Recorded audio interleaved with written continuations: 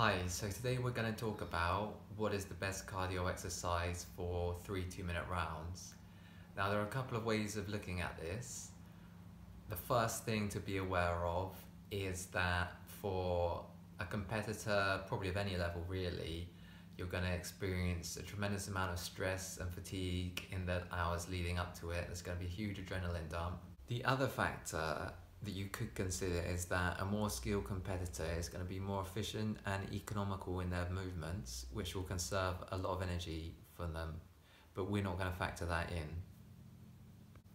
So we're going to approach this from the perspective that you're dealing with two competitors of otherwise all equal skill level and abilities, and cardio is really going to be the separating factor between the two competitors. It's really if you're looking for your cardio to pull yourself away from the next competitor. So the first thing that you need to consider is the length of the event. So as we're talking 3 2-minute rounds, there's a total of 6-minute work during the rounds, and then you're going to have 1 minute off in between. So for all intents and purposes, you might as well think of this as an 8-minute event, because a highly cardiovascularly trained competitor is going to recover their tank up to full or 80% during that minute off in between rounds. Whereas a competitor who's lowly cardiovascularly trained, chances are they're probably going to get their cardio to about maybe 40-50%. So the first thing you need to be aware of is that an 8-minute event will be mostly aerobic as opposed to anaerobic. I have seen some misinformation on this issue with people calling sort of 8-minute events anaerobic, but in reality, the maximum amount of time you can really do anaerobic respiration for is about 2 minutes. And there's a study that I'm going to link in the description where they break down, it's looking at runners. There haven't been that many studies looking at combat sports athletes, but at the end of the day, it's the same cardiovascular system and the same kind of energy expenditure. So we're going to have to borrow from that.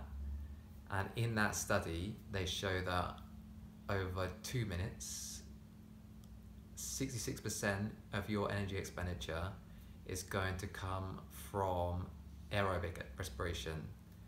Now, when you go to the 4-minute mark, 84% of your energy expenditure is going to come from aerobic respiration. So if you're thinking of an 8-minute event, probably it's going to be around 90-95% of your energy expenditure is going to come from aerobic respiration. Now, the good news for those fans of high intensity interval training is that some studies have shown that it is as effective as longer sort of steady state exercise for increasing your aerobic capacity.